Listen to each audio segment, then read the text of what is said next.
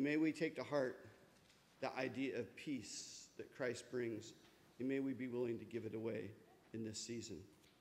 At this time, I'd like to ask Jessica Parsley, the Haddon children, and Chris Stanley to come up and light the candle of peace.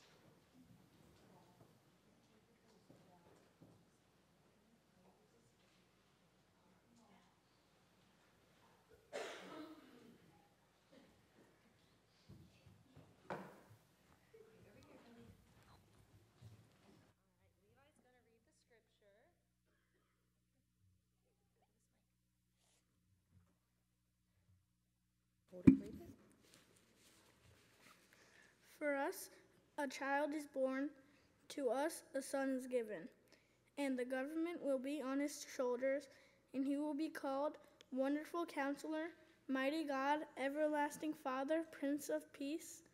Of the greatness of the government and peace, there will be no end to his reign on David's throne, and over his kingdom, establishing and upholding it with justice and righteousness. From that time on and forever, the zeal of the Lord Almighty will accomplish this. Good job. All right, Chris is going to light the candle. Over here.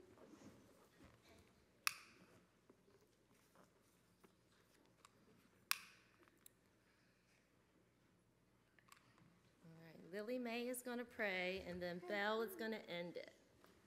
So, say, Dear God. Dear God, Thank you for having us here. thank you for having us here. Happy birthday. Belle, what do you want to say? Say, Dear God,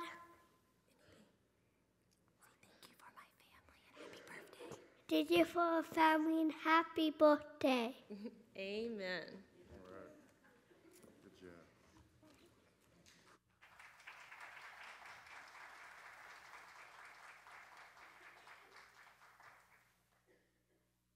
Good morning. Normally, about this time in the first service, we're going to start singing our praise set. We're going to do a little bit of different this year. It's Christmas time, so we're going to do some Christmas carols instead. So if we can get the praise team to come on up, and you guys can go ahead and stand up with us, and we can go ahead and get some singing in.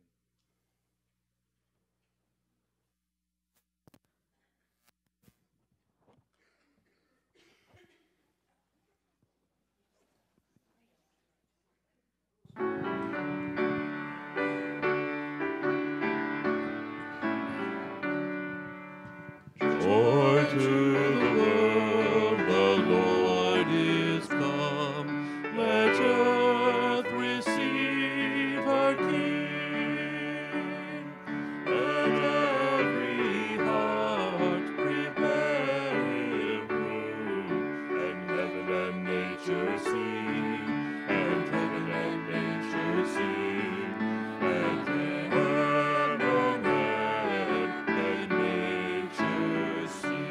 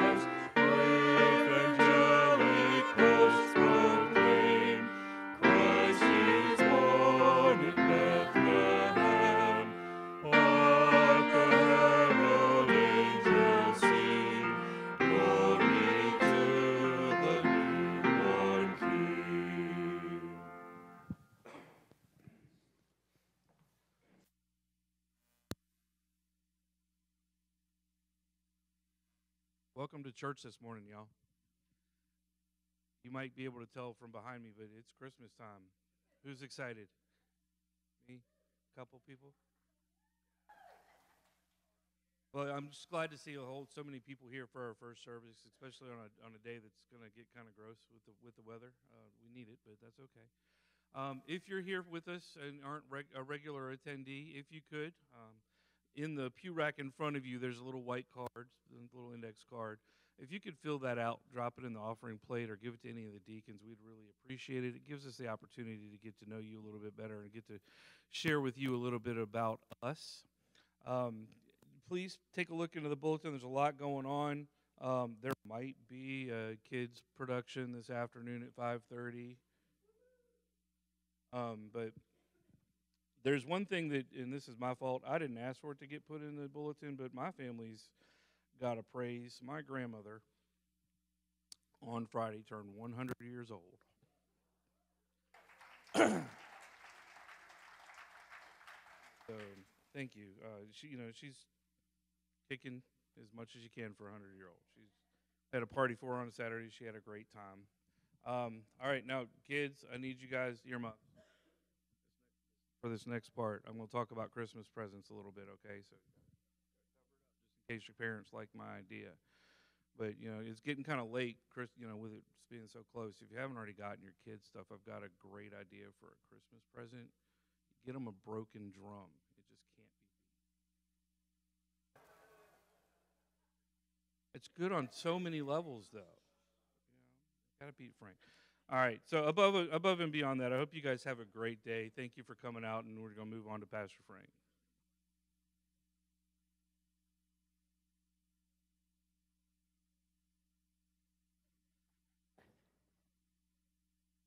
And Tripp, you just can't be beat either.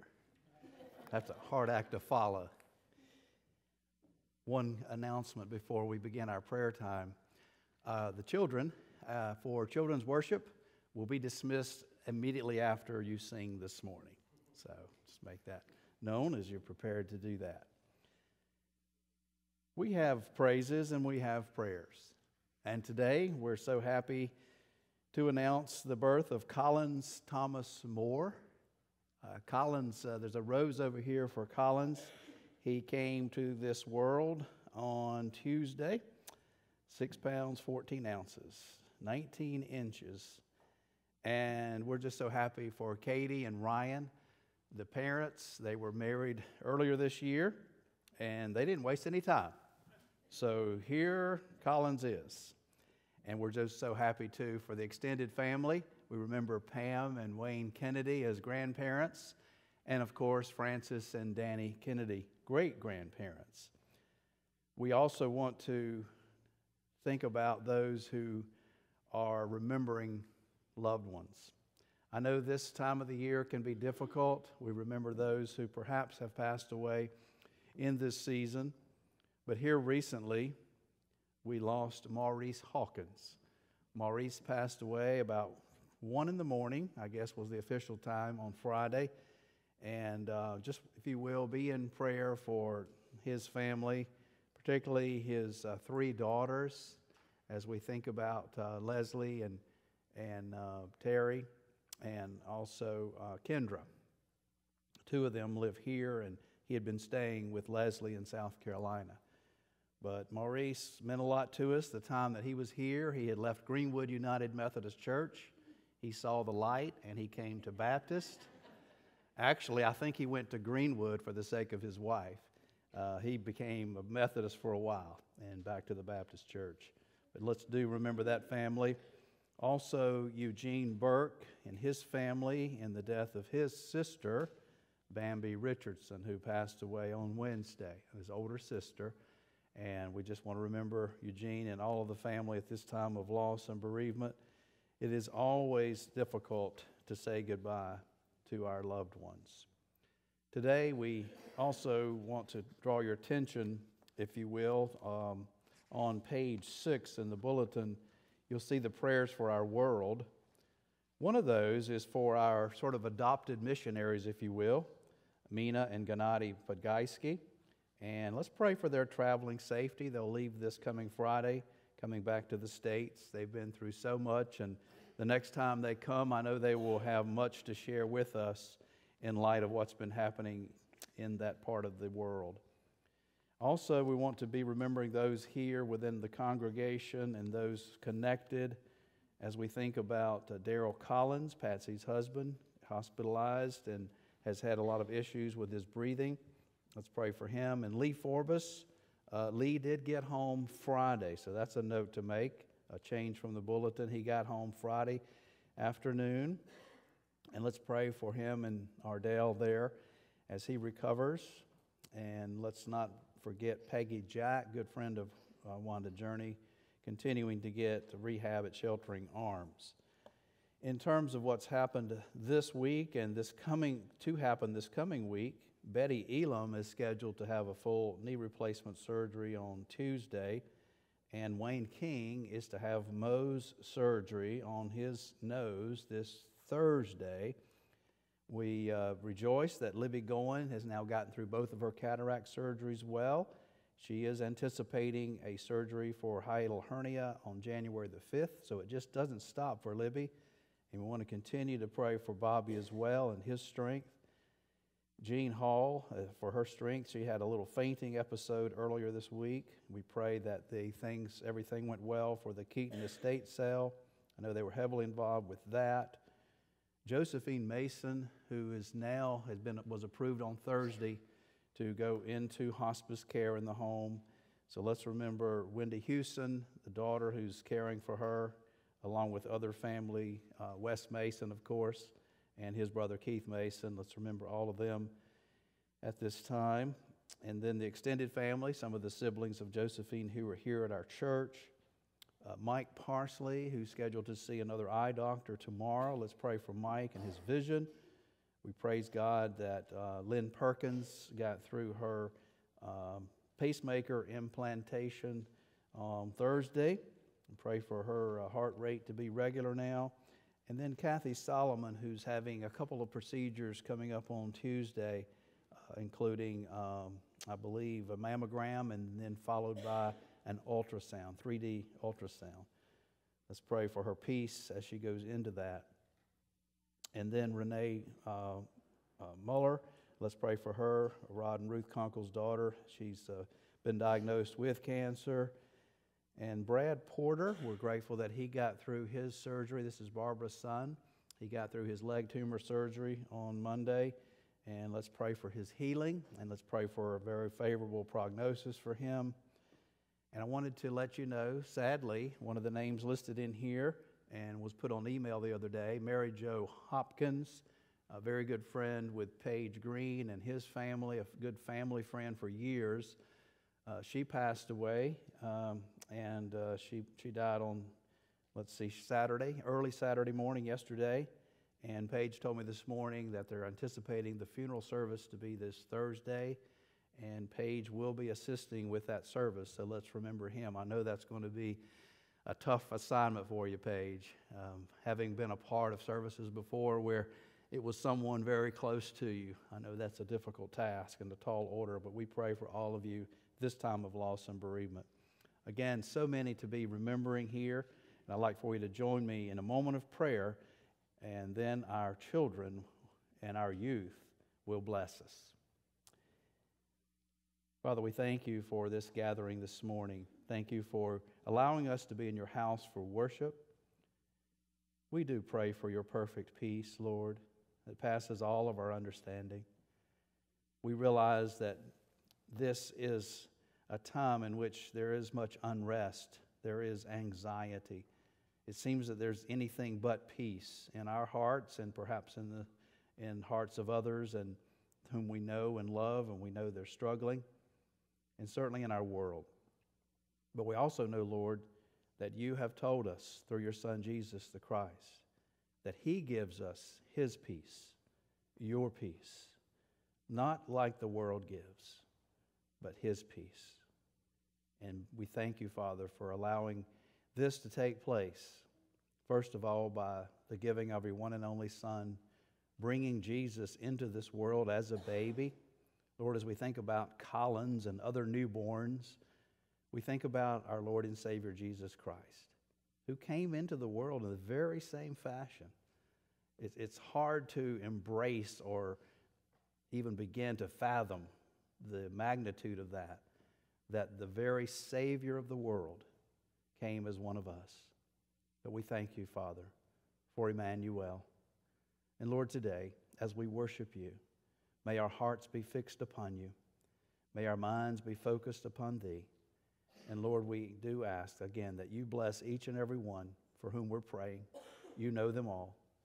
And Father, help us to be refraining from our own sinning. We have fallen so short. We ask for your forgiveness as we confess our sins before you.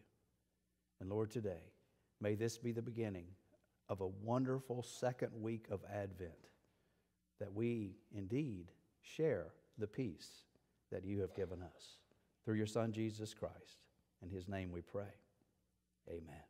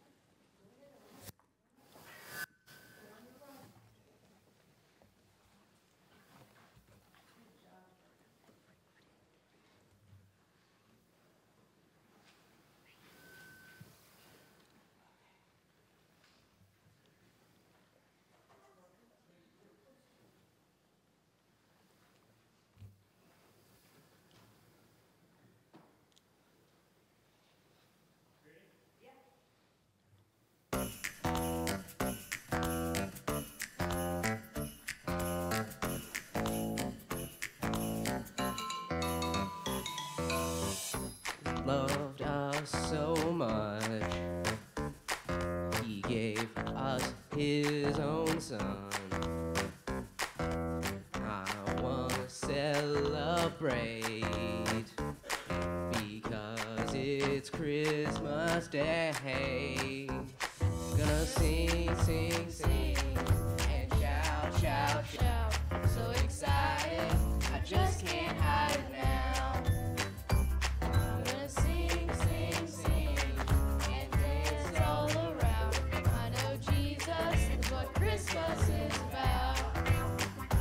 I know Jesus is what Christmas is about. Joy is everywhere. When Christmas time is near. But more than toys and gifts. Oh, I know what this is. Sing, sing, and shout, shout, shout. So excited, I just can't hide it now. I'm gonna sing, sing, sing, and dance all around. I know Jesus is what Christmas is about. Oh, I know Jesus is what Christmas is about. Let's go caroling. Don't you wanna build a snowman? Or maybe look at Christmas lights shining bright. Don't forget why we're singing. The reason for the gifts we're bringing. The reason for the season is our King. Sing, sing, sing, and shout, shout, shout. So excited, I just can't hide it now. Gonna sing, sing, sing, and dance all around.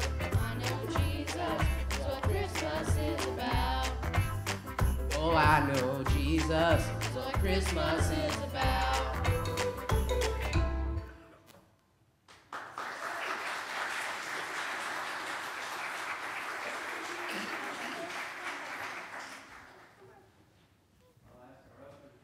Now for our offertory.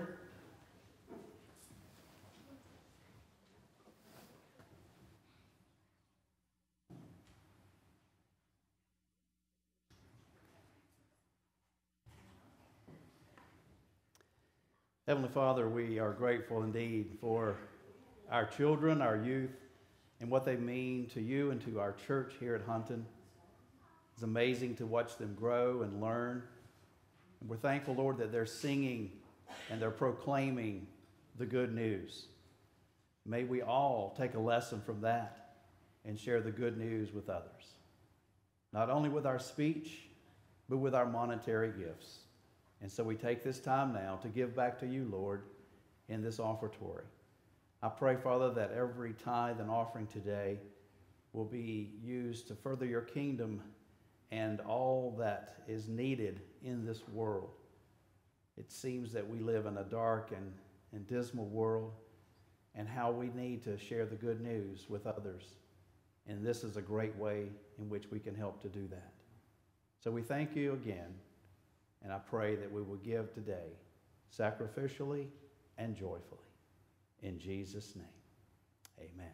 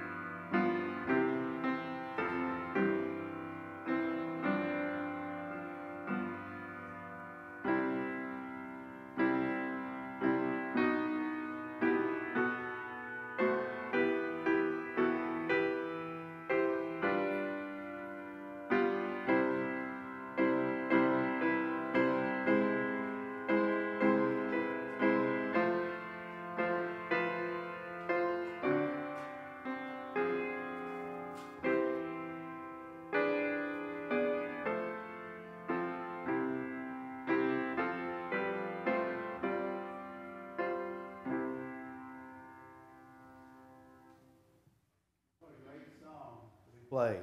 Let there be peace on earth. Let it begin with me. May it be so. So right before the surgery, the surgeon says, relax, Jim. Relax. It's just a small scalpel incision, Jim. No reason to panic. The patient replies, but doctor, my name is not Jim. And the surgeon says, I know, my name is Jim.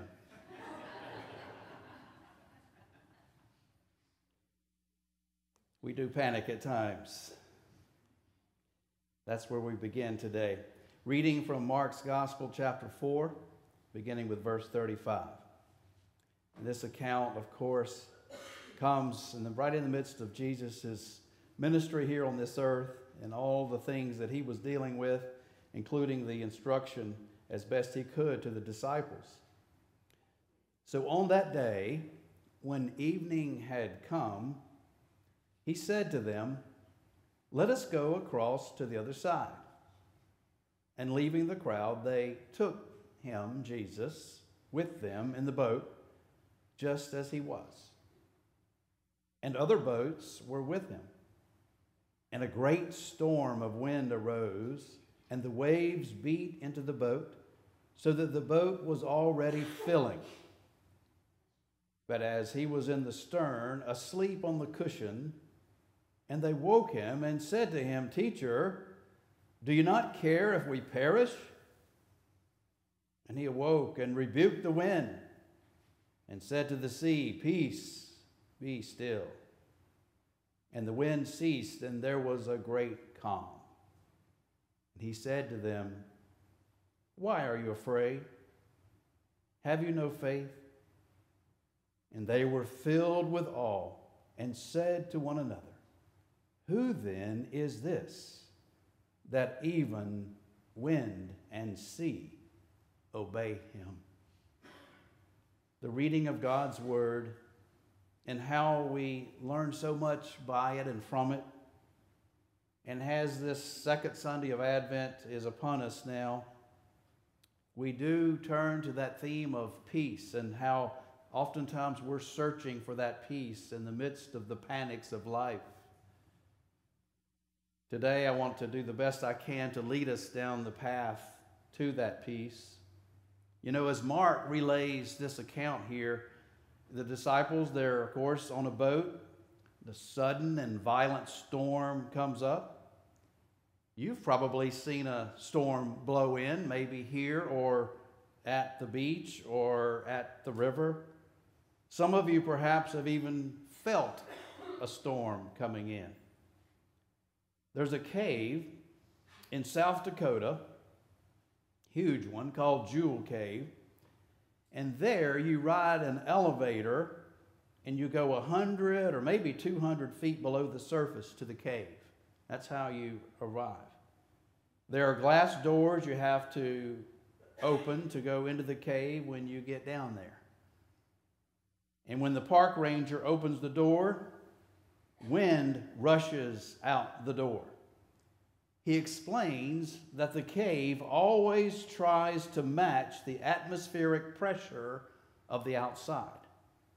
So if air is rushing out, it's trying to get rid of pressure, which means a low pressure system is moving in and it is going to rain or storm. If the air is rushing in the cave, it means the cave is trying to match the high pressure from on the way, and it would mean hopefully nice weather. Interesting as we think about the storms literally and figuratively of life. You see, many of the disciples, a good number of them, had spent most of their vocational time on the sea as fishermen. That was their vocation. If a storm was coming, when Jesus suggested going to the other side of the sea, they would have probably said, I see a storm coming. I feel a storm blowing in. Maybe we should wait. Now, Matthew, in his account, tells us that it was a sudden storm. Mark here simply says a great storm. I would guess that it was sudden because you see, many of life's storms are sudden. Hearing a doctor say you have cancer is a sudden storm. When a spouse is caught being unfaithful, it's a sudden storm. We're sorry, but your job has been eliminated, terminated.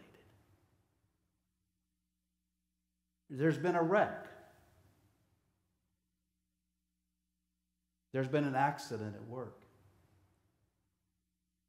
Sudden storms. And what do we do in many of these cases?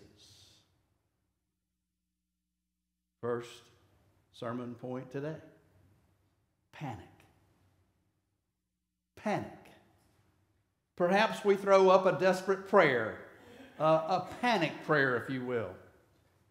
Just as the disciples did to the one who could help. Teacher, do you not care if we perish? When we throw up a panic prayer, we can be sure that God does not share our panic. Okay? God does not share our panic. God doesn't get surprised. I don't ever picture God sitting there saying, wow, I never saw that coming. God may show pity on us. God probably feels for us as we panic and worry, but God does not panic and worry. One commentary says, we do ill to try to communicate our despair to God. Instead of rushing to communicate our panic to Him, we should allow Him to communicate His calm to us. A mother became hysterical with panic, and she did so because her little boy had swallowed a coin. She turned to her husband and screamed for him to call 911.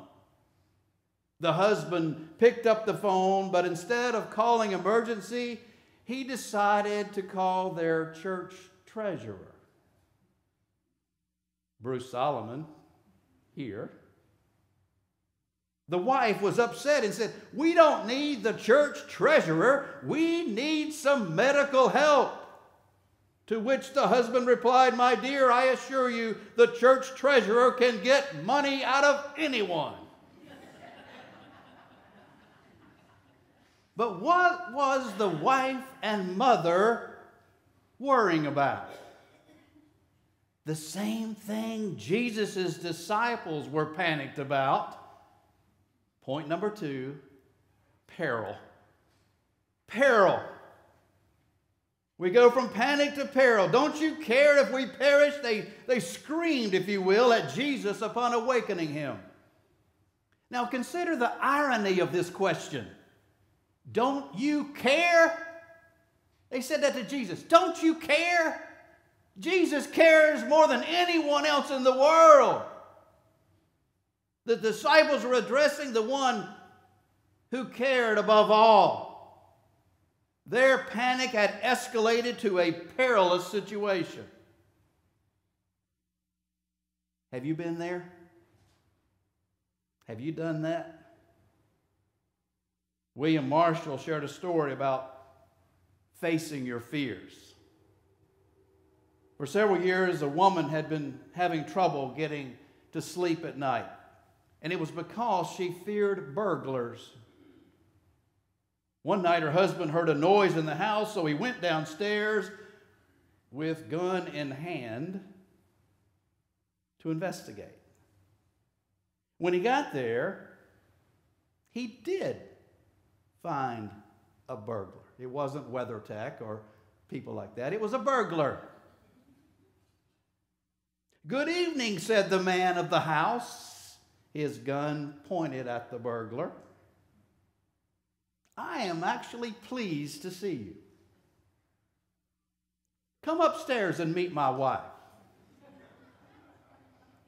She's been waiting 10 years to meet you." The man of the house stayed calm and in control. Oh, so like Jesus. Sometimes you meet people who have found that calm, that peace that surpasses all understanding. So that whether the storm is calmed or whether the storm rages, they will have no fear. Why? Because God is with them. The Apostle Paul said in Philippians 4:11 through 13 that he had learned the secret of facing the storms. He says that no matter what, he can make it through Christ. He can get through it with Christ. He said, "I can do all things through Christ who gives me strength." The very strength of God was exhibited by our Savior Jesus. We see his, point number 3, power. Power. We see his power. By his power, Jesus rebuked the wind. Can you imagine having the power to rebuke the tornadic winds? Some of those we may get this evening. God has the power to rebuke the storms of our lives. There is no limit to his mighty power. Jesus had been given that power, and he had that power even while he was asleep. We're reminded in the Scriptures that God does not slumber, nor does he sleep. He's always there with and for us in every situation of life. No matter what you're going through this day, no matter what, the Lord is there, and he's ready to help you. For he is the most powerful force of all. Perhaps even in this time, this Advent season, you've been down. Even panicking about something in your life that seems at times almost perilous. Remember the power of God, the power of the one to whom we pray. Focus on that and him. Have you ever had an appliance that didn't work? You know, maybe it wasn't that old. It's pretty new. It should still be working. No matter what you tried, you could not get it to operate. And then once you've gotten sufficiently frustrated, you decide, well, I'm going to call a friend and see if he can come over and give me some help. Now, I want you to be honest with me.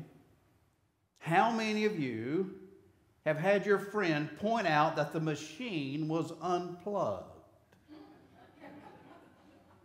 Forgot to plug it in. Oh, knew there was something. If you ever have had this experience, then no doubt you can appreciate the importance of power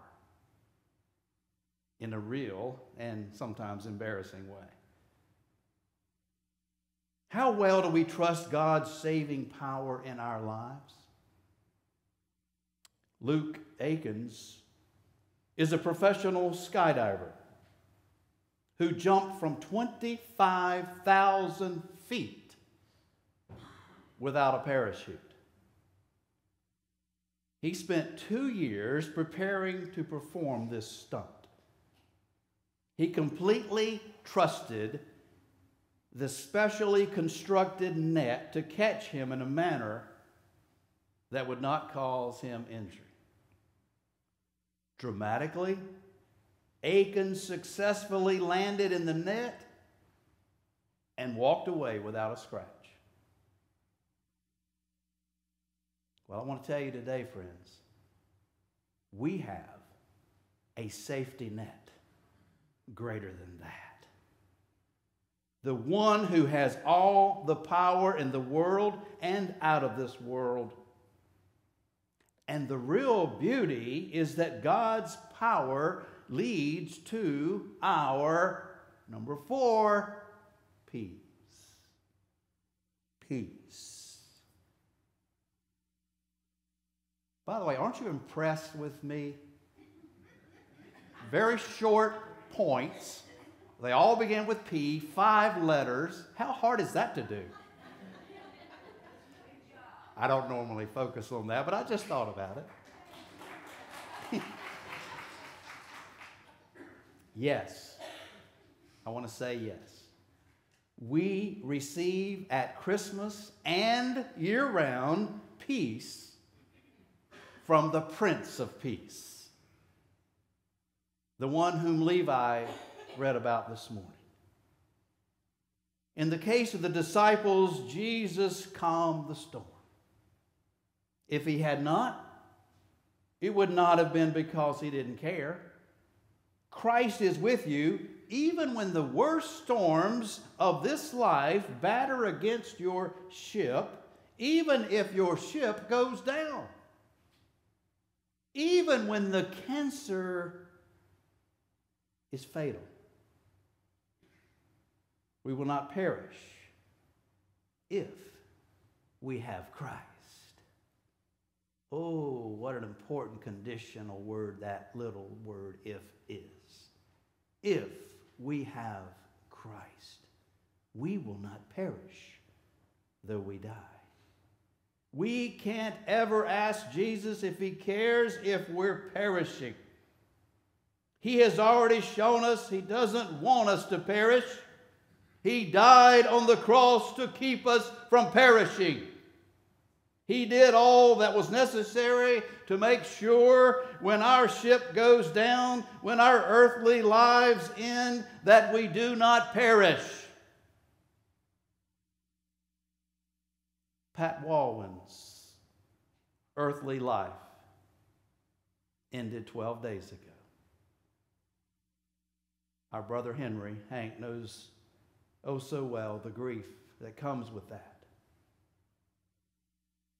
But even though her earthly life ended, she did not perish. Henry and all of Pat's family can have peace because she claimed Christ with her.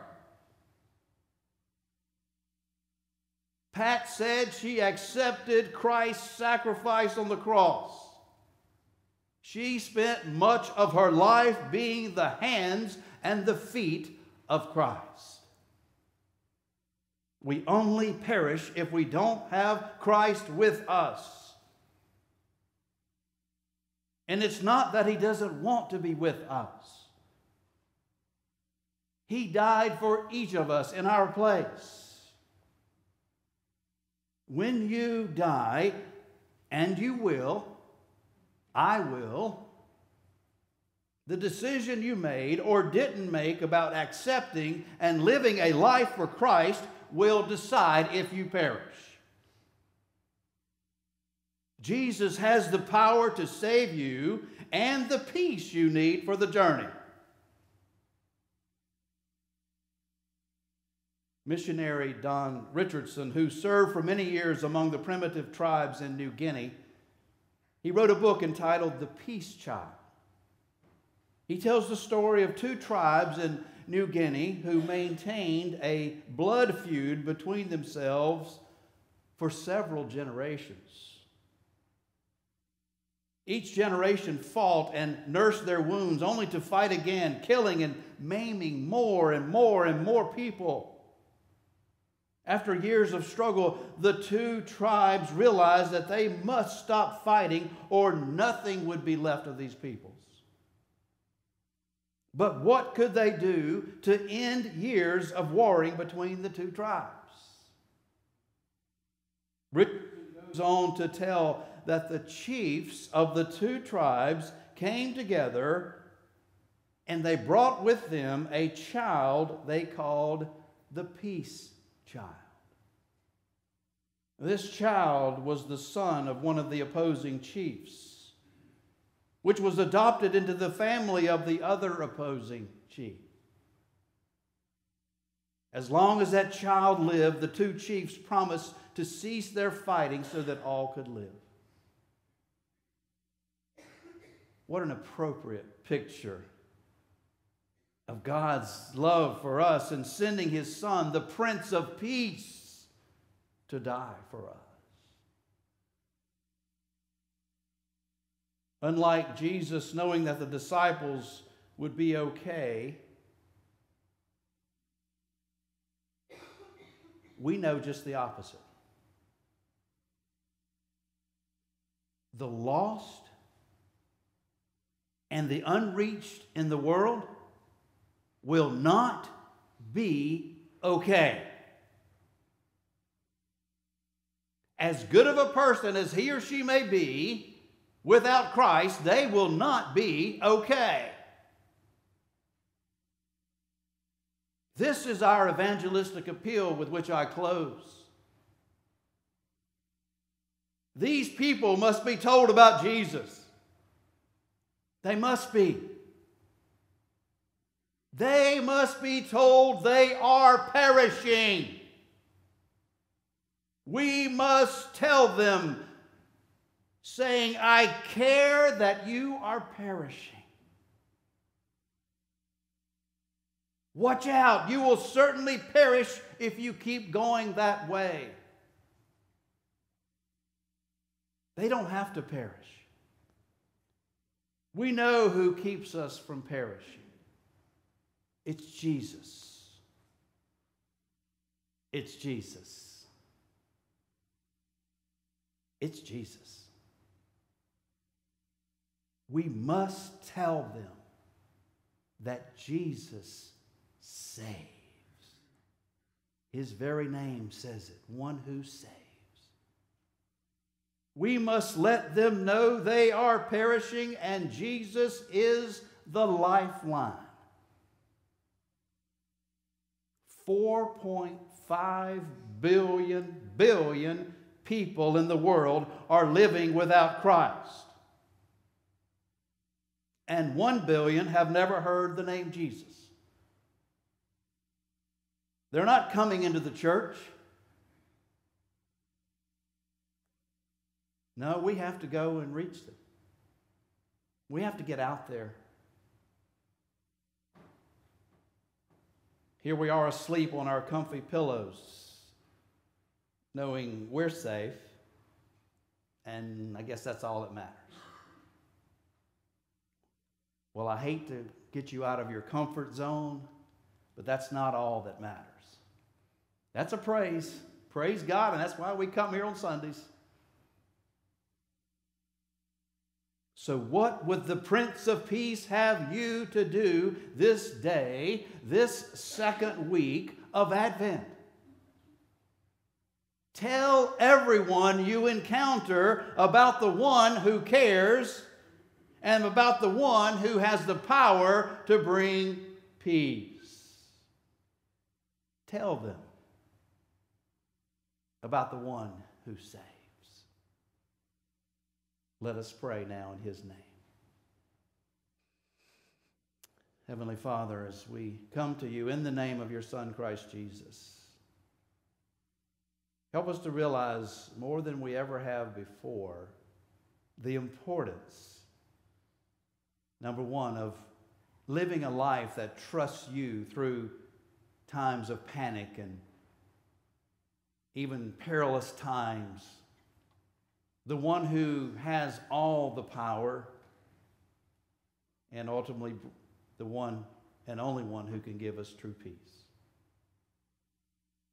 But Lord, may it not even stop there, but those of us already in Christ, may we realize that others are without Him, so many. Perhaps today there be one or more here who is ready to make that decision to say yes to Jesus. Yes to your Son, our Savior. He's already done the work. He died once for all. He's not having to come again and die again, anything like that. It's finished. It's complete. But Father, it's not the end of the story, because the ultimate will of God is that of your will, Lord, is that none perish. May we have a strong part in the ultimate welfare of those who have not yet accepted that greatest gift of all. May this season be the time we begin with all fervor to make Christ known. In His precious, holy, perfect name we pray. Amen. We are going to close our service today with a song that's actually a good carol, hymn, Silent Night. You know, I think about that. I think about so many things in the Scriptures that refer to peace. That one, of course, what is it? Sleep in heavenly peace. Yeah, think about that. As a baby, Jesus was sleeping. He was sleeping on the boat, but He was also the Prince of Peace at all those times. He wants to give us that peace. And the only way we're going to have true peace is to receive Him in our hearts. And we can know a lot about Him, read the Scriptures in our minds, but we have to receive Him here. Make it real. To say, yes, Lord, I realize you are my Savior. I want to make you the Lord of my life. And so if there's anyone who needs to make a decision today in that regard, please don't hesitate. There may be one or more who are ready to join with us here at Hunton, as we had a a couple of dear ones due last week with Ken Cambry and Tucci Metcalf. And we're just so excited about those who want to join with us at Hunton to do the very best we can to share Jesus with all. Maybe today is a time when you even silently, you don't have to come forward, certainly, but just in your own mind and heart, just say, Father God, help me to be your instrument of peace, and help me to share the love that Jesus has for me, and share that with everyone, and let them know by my life and by my words. Whatever your decision needs to be, you make it known today.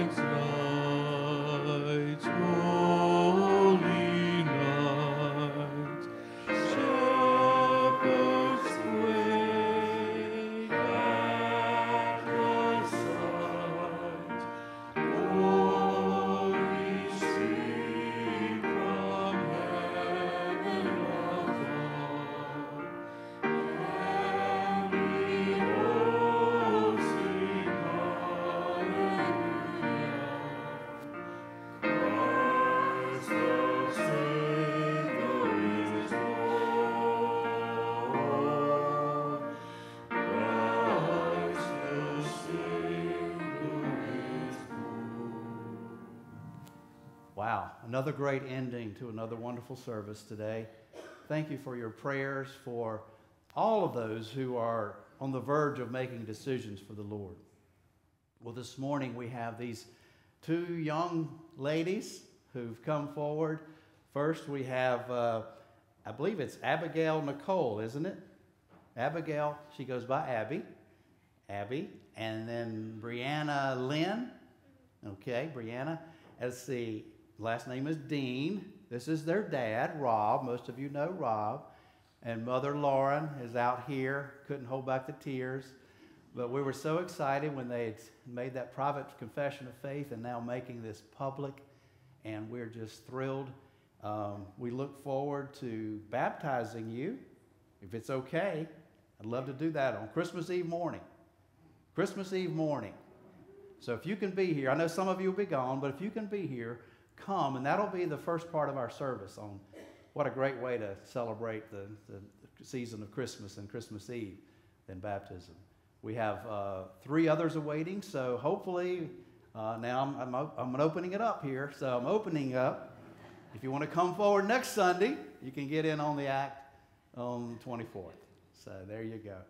But 5 who plan to be baptized, including, I mentioned Ken Cambry, Tucci Metcalf, and their professions of faith in Christ. And also Nolan Jones, who is 9. Let's see, Abby is 11, right? You're almost 9, aren't you, Brianna, next month? So excited we are for you all. You know, we can learn so much from our youngsters, can't we, Rob? And they can model things for us and teach us in so many ways. So I will ask if you will join me in welcoming these 2 wonderful girls. You would say, welcome, Abby and Brianna. Welcome, Abby and Brianna. Yay.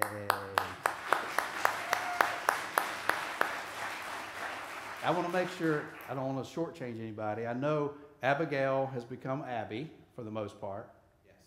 Now, sometimes I hear you calling Brianna Bree. Correct.